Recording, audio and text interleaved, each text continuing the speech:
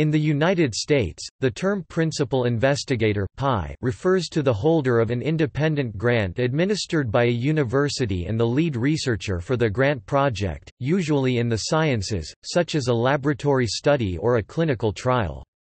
The phrase is also often used as a synonym for head of the laboratory or research group leader.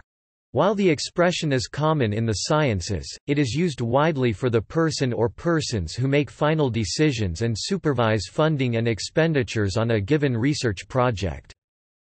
A co-investigator assists the principal investigator in the management and leadership of the research project. There may be a number of co-investigators supporting a PI.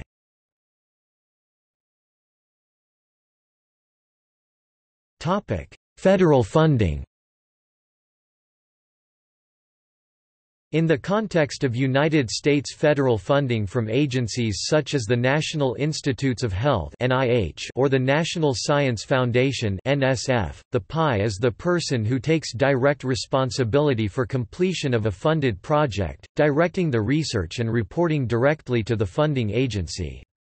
For small projects which might involve 1 to 5 people, the PI is typically the person who conceived of the investigation, but for larger projects the PI may be selected by a team to obtain the best strategic advantage for the project.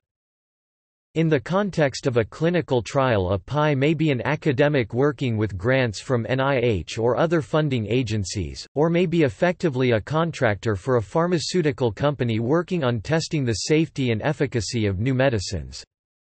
There were 20,458 PIs on NIH R01 grants in U.S. biomedical research in 2000.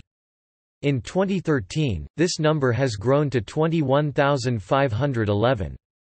At the same time, the success rate for an applicant to receive an R01 grant has gone down from 32% in 2000 to 17% in 2013.